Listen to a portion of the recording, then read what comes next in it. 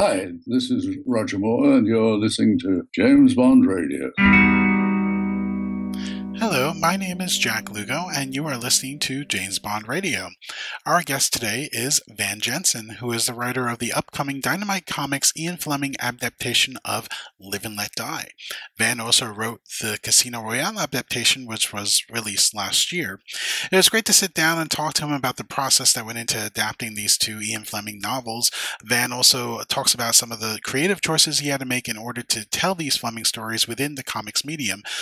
He also describes the interactions he had with Ian Fleming publications and some of the resulting creative decisions that stem from those conversations. And I always find that stuff really interesting and fascinating. So it's great to see how all of this came together. The Live and Let Die adaptation from Dynamite Comics will be released on December 17th of this year. So that'll be right in time for the holiday season. If you haven't already picked up Casino Royale, it is available right now. You should definitely go and do yourself a favor and pick that up. It's an incredible retelling of the Ian Fleming novel. It brings a whole new perspective to the way you experience that story, and I'm looking forward to a similar experience reading Live and Let Die when that comes out later.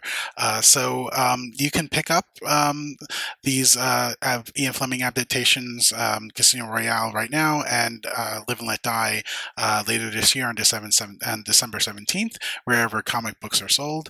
So without further ado, here is my talk with Van Jensen. Who are you? My name's Bond. James Bond. Bond. James. Bond, what do you think you're doing? Keeping the British end up, sir. Welcome to James Bond Radio. News, reviews, and discussion of all things 007. Lucy. As you can see, I have no problem with female authority. Oh, pipe down, 007. Do you expect me to talk? No, Mr. Bond, I expect you to die.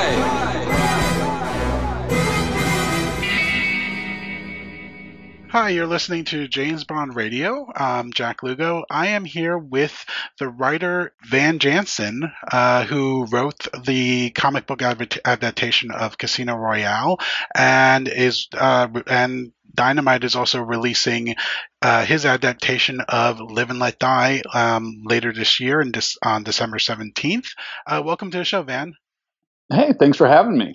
Thank you for coming. I really appreciate it. I was a huge fan of Casino Royale. I actually spoke to Dennis Calero about his work on it. But I've been, very eager to talk to you. So let's dive into a couple of quickfire questions. So this way the audience gets a sense of like where your Bond fandom is. What is your favorite Bond film? It's it's obviously such a kind of tough thing to quantify because there's sort of different eras of my life of watching and loving Bond films.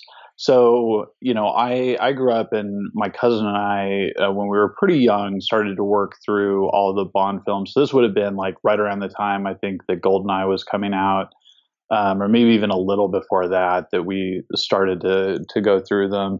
And I loved the Moore take on the character. I loved I don't know, they were so like, I always think about Octopussy, which is a very silly, absurd one, but it was just so much fun and so big. And I grew up in this really rural part of Nebraska, so it was like cool to see stuff that was just very, very different from everything that I grew up in. Oh, well, you'll be happy to know for about $6,000 you can buy a replica of the backgammon set used during the scene. Is that all? Yeah, only $6,000, and you can reenact that scene, which is my favorite scene, by the way. It's actually maybe my favorite moment for Roger Moore as Bond. When he during that backgammon scene where he doesn't even look at the dice, and he gets a double six, and he knows he has a double six, and he has the confidence and the swell. He just executes that perfectly. Yeah. uh, Yeah. Who is your favorite Bond actor? I'm gonna say, so again, it's like different things change. So I really like Lazenby. It's a very different Bond, obviously, and not something that kind of fits in the canon as much. And especially as I've come to work in film, I really, I more and more as the years go on appreciate what he was doing as a performer. Oh yeah, we're all big fans of George here. Yeah, I mean, Honor Majesty's I think is probably it's probably in my top three Bond films. It's just and he just gives such a remarkable performance that is now being more appreciated. I think over the years he was unfairly kind of judged. Um, Yeah, absolutely. Yeah, I remember for so many years I would tell people that I liked that movie and they would just stare at me like like I was a crazy person. It's like, no, go back and watch it. It's great. Yeah, they actually had a 50th anniversary celebration of that movie at Peace Gloria, which I wish I could have gone to, but some of the footage and photos from that, he actually returned there, and they had an event there where they our James Bond tribute band played the music from the film, from the score. It looked pretty amazing. Oh wow, that's great. So let's talk a little bit about how you first got involved with this Dynamite Fleming adaptation series. Was this something that you kind of lobbied to get? Because I know if I'm a huge Bond fan and I have this association with Dynamite, I would be like begging them, like emailing whoever the editor was for like every day wanting to do this. Yeah, I mean, yeah. So I was have been for ages a huge Bond fan, and so yeah. So the gig, like when it first, I think it was first announced that they were doing Bond, and I didn't know entirely, like it hadn't really been released exactly. What all Dynamite was doing with Bond. It was still a little bit amorphous. So, but it was right before New York Comic Con, and I've known that crew for a while. So I was at New York Comic Con, so of course I went and talked to Nick Barucci from Dynamite, and I was just like, hey man, like I know you have a million people gunning for this, but just wanted to tell you I'm a big fan of Bond. So if you're looking for someone to do some Bond stuff, give, give me a shout. It's like me and everyone else on Earth vying for the job. And so then as time went on, they had me pitch for the original scripted series, like the news series Yeah. that of course Warren Ellis ended up doing. And so they reached back out to me and they're like, well, I'm sorry, like we have Warren Ellis doing this series. And I was like, I can't complain about getting beaten out for a job by Warren Ellis. Yeah, he did a great job. That series, Yeah, he did two of them, I believe. right. Yeah, they're both very good. Yeah. So then at that point, they told me we're doing these adaptations, and you seem like you'd be great for that. And I had not come to Bond through the novels. I was relatively late in reading the novels, but by the time that I was in, I think, college, I had started reading the novels, and I think I had read some of them when I was younger. It's hard to remember exactly when I read different things, but I had by that point some real familiarity with the novels. So when they asked me about that, I was like, yeah, actually those novels are really good. There's some amazing stuff in there. So absolutely, I am down for that. So then it was just this kind of beginning process of getting me introduced to the Flemings and figuring out the way that we were going to approach this, because those novels are not something that just readily translate to comics. Like it took some real work to figure out how to turn them into comics. Yeah, I was going to ask, like, how do you arrive at what Casino Royale and Live and Let Die should look like conceptually, like, without, by preserving Fleming's prose, but with obviously you're in a visual medium, so I could imagine that's very challenging. Yeah, and I, the truth of it is that Casino Royale was a colossal challenge because it is, and you're familiar with it, so you know this. It is not a visual book. Like, it's a very internal book. It's a ton of what's going on inside Bond's thoughts. Yeah, a lot of moralizing too. Like he questions a lot, more than you would expect. Yeah, exactly. It's him, and I mean, I think it's Fleming to some degree, kind of like working out who this character is and what he'll evolve into. But he is very much not that sort of fully formed James Bond at that point. So it really was me sitting down with the novel, and I just went with my copy of the novel that I had on hand and started to just I reread it once and then I reread it again, but very purposefully marked it up as I went, and I was really just like carving it into visual sections of sort of like, well, I feel like this makes sense as a section and this makes sense, and this is where I would break it apart. And so that was the first, what the script was originally is just, and I still have this copy of Casino Royale.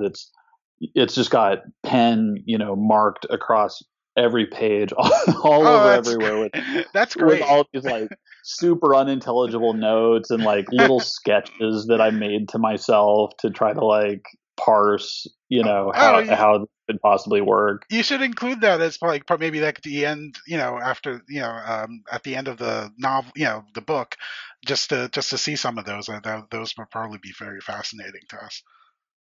Yeah, I should. I'll reach out to Dynamite and see if they have any space to add some of that stuff in. But yeah, so there was that, and then I basically took that document and prepped a really big explanation document that went to the Flemings. That was just like, hey, this is who I am. This is my thought process. This is how I want to approach this thing. This is why I want to approach it this way. These are the things that I want to change. What's your comfort level with these changes? Because I didn't, the last thing I wanted to do is like come in and take this very sacred thing that they, of course, are very reverential of, and so many people have a ton of reverence for, and treat it, cheaply or casually. Yeah. So once I did that, I think the Flemings saw, okay, this guy is really putting the effort in, putting the time in. He's thinking through all this stuff. This is, I had to convince them that they were in, good hands, Okay, 'cause essentially. that was going to be my next question. Like, how involved are they in the creative process? Is there a lot of back and forth? Oh, a ton. Okay. Yeah, they're hyper involved. I mean, especially especially on Casino, because there was, they didn't know me at that point. We had no working relationship. So I'm just, some random guy. And so they want to make sure, very understandably, that I'm not coming in and messing up, not just messing up James Bond, but messing up the novels, like the text of this whole thing. So and then once we got working together and once I got scripting, I mean, it was everything from you know me asking, like, I have to trim down some of the exposition, like there's just not enough room for all this text, so like, can I cut this or can I cut this? Like, we have to make a choice. So there were those kinds of conversations, but then there were also conversations that they would, they would give me notes, and it was like, this is the exact type of bathrobe he needs to be wearing. Okay. It's like, all right, I will make sure that it is that exact right bathrobe. Yeah, no, I think he did it in a very clever way. Like the text, or like the different sections of text are, are kind of distinctive for different ways that you would read it. So, and I kind of like the little touch of like, this is like the sixth cigarette of the day or whatever number it was. I thought it was very, very cleverly done. Well, thank you. Yeah, so that was a thing. We kind of came around to calling that, quote unquote, Bond vision, Okay. because one of the things that happens in the novel is Bond will come into some new setting, and what happens with the narration is that it's like Bond analyzing the setting for threats, and then like thinking through he's always thinking stuff through and analyzing details and all of that stuff, which is all not visual. And so immediately I was like, how do we take that stuff that is not visual and make it more visual, so that, because it's no one has any fun reading a comic book that's just piles and piles and piles of text. Yeah, no, it's like I said, it's visual, but I think you found the right balance. So talk to me about the challenges of adapting what is considered to be Ian Fleming's most problematic novel, Live and Let Die. Is it possible to sort of highlight the merits of the novel, the story of the novel, without some of the like unfortunate attitudes that appear in Fleming's novel? Oh, and I have always been very upfront about like, and talking to the Flemings of, it was the same thing with Casino Royale, is like unambiguously there is some really ugly stuff in here. With Casino Royale, it's sexism and misogyny, and with Live and Let Die, there's sexism and misogyny to a slightly lesser degree, but then also a ton of racism.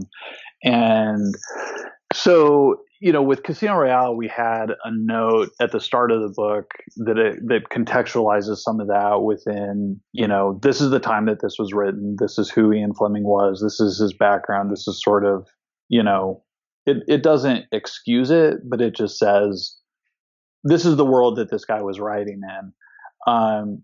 However, with both Casino Royale and Live and Let Die, there were specifically things that I found that were very problematic, that are also, I think, they're things that can be cut out of the story without diminishing the story in any way. And so with both books, I reached out to the Flemings very early on, and the way that I put it to them was, hey, there are some things that are in here that I can't write. Like I'm not comfortable with it. I don't, it's just like I'm not going to have a book come out with my name on it that has this kind of stuff in there. And so here are the reasons why I think that we can cut this stuff from this book without it hurting the book. And if you're, if you're good with that, then good. And if not, it's fine. Just find someone else to do this book. Okay. Yeah, because I know with the film adaptation, obviously there are some problematic things about that, but the one thing that they did improve upon was they got rid of the use of the slang, which I think sort of diminished the character, the black characters in the novel, and they made the black villain characters distinctive. They weren't, I feel like they to a lesser. Obviously, there were some issues that can certainly be brought up with it, but I thought at least for that time, it wasn't as bad as it could have been, and it's a movie that I still enjoy. So how did you approach that, like the use of like the slang, and obviously the N word appears a few times. So how is that dealt with in your adaptation? Yeah, so I had no comfort level with using the N word, so I told them like that was one of those things. Was like that, my suggestion is to cut it entirely. If you guys want to leave it, that's fine, but again, find someone else to write it. And they said no, we agree. And then there's that, and then there's even there's one chapter that's Bond and Felix Leiter going into Harlem, and it's not even subtle. It's this very overt, and it's it's worth saying that it's Felix Leiter is the sort of one who is pushing this and who is saying the most racist stuff within the scene, which I That's what I think, found too. Yeah, when I and, reread the novel. and my assumption is that that's Ian Fleming commenting on racism in America, but it doesn't read subtle enough to, like it's not something I think that's like worth salvaging as a sort of point. But they go to Harlem, and it's the way that it's written is like they're going to the zoo. Yeah, a lot of references that are sort of you would not want to use today are made. But it's I think the story of Live and Let Die itself is one that I think is I enjoy. I mean, I also enjoy the film. So it's sort of I can imagine the challenge that you were facing having to adapt it. Does your adaptation sort of dive into Mr. Big's history? Because in the book he was an agent who defected, and he has this whole kind of backstory. And I thought that might be like an interesting thing to see once in your book if you sort of dive into that. Yeah, absolutely. So all of Mr. Big's backstory is there within the book. And yeah, I mean that's one of the things that comes across very strong within the novel is Mr. Big is this, terrifying figure, and he's terrifying because he's smart. And that's a really important point throughout the book. And when I say important, it's important in that Ian Fleming emphasizes that point Right. very, very repetitively, is that Mr. Big is a criminal genius, even kind of above and beyond anyone else that Bond has faced off against to this point. And so I think as much as it's still like, yes, absolutely, it's still is a book that I would describe as having the racist attitudes of the era. I do think that Fleming's views are a lot more subtle than, just like you can't look at Fleming and just say, oh, that guy's a racist, and like write him off. Right, exactly. I think it's sort of like there's a degree of nuance that you kind of have to bring to the discussion, and some people are more open to it than others. But it's a great story. Yeah. Yeah. I mean, it's sort of a nice novel to sort of go back and reread, even after you've read it again. It's a lot of fun. So I'm looking forward to your book. Bond does happen to eat a lot in this book, though. So I was going to ask you, was that a challenge for you? Because I can imagine if I was sitting there trying to adapt this novel, and I see, wait a minute, here's another meal that I have to break from the action for. Yeah, I think I might have cut one or two of them, but that's also like very interestingly, like the Ian Fleming estate, like they want that detail in there. They're like, this is a very important part of it, is the specificity of the meal. And so, yeah. Okay, got it. Yeah, some of them are based on real places. Like I actually sent you. I don't know if you got the place Glorified Ham and Eggs was a real place, and their motto. Right. Yeah, the motto in the book is "The eggs we serve tomorrow are still in their hens," and I thought that was just a great thing. Yeah, it is fun, and I do think it says a lot about the character. But yeah, there are definitely. I mean, there's nothing like Live and Let Die is a big fun. When you think about the tropes of Bond, right? Big, larger than life villains, like gadgets, action set pieces, all of that stuff. Like Live and Let Die has that stuff, whereas Casino Royale does not have that stuff really at all. It has sort of like, yeah. So Live and Let Die was on the whole just way, way easier to write. I mean, Casino Royale has an entire chapter that's Bond laying in a hospital bed. And that's the kind of thing where I come to write an adaptation. I'm just like, oh my God, how am I going to do this? I have no idea what do I do with this? So yeah, Live and Let Die. Yeah, there were choices to make, but it was exponentially easier. Okay. So what do you want readers to take away from your Live and Let Die adaptation? Do you want them to sort of remember the action and the violence, or is there a stronger message in this book?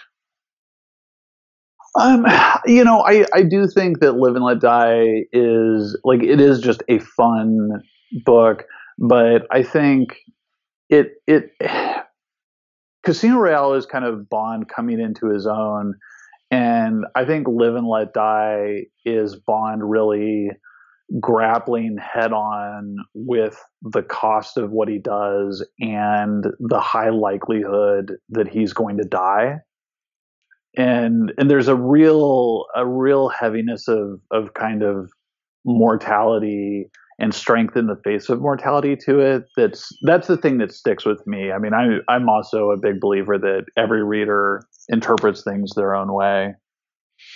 Yeah, no, I'm looking for. Like I said, it's something. I mean, I want it underneath my tree for Christmas this year. There you go. Do you want to tell me a little bit about your other graphic novel that's being released called Two Dead? Yeah, what appeals might it have to Bond fans or fans of the thriller noir genre? Yeah, so Two Dead is coming out in November from Gallery 13, which is a Simon and Schuster imprint. And it's a story that's set in Little Rock, Arkansas, and it's I guess there's sort of a southeastern connection with it and Live and Let Die, but it's set in the mid 1940s, and it's based on a true story that was something that I actually uncovered when I was a reporter at the Arkansas Democrat-Gazette. And it was this weird time where Little Rock and Arkansas had a ton of organized crime, and the city was strictly segregated. And amidst all of that, the chief of detectives of the police department was schizophrenic and thought that demons were overtaking the city. Oh, And wow. so, yeah, it was a really, I mean, really bizarre thing that had kind of been historically hidden because of what all that happened. And so I came across it, and it had been just one of those things. Was like, this is one of those like truth is stranger than fiction type of things that stuck with me. And then I teamed up with Nate Powell, who won the National Book Award. He's the first comic book artist to win a National Book Award for the March series, the John Lewis autobiography comics.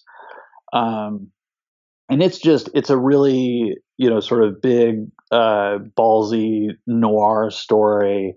But it's also, more than anything, it's about cycles of violence and how they just perpetuate through societies. Oh, wow, that sounds fascinating. I'm gonna look for that as well. Are you currently working on a Moonraker adaptation?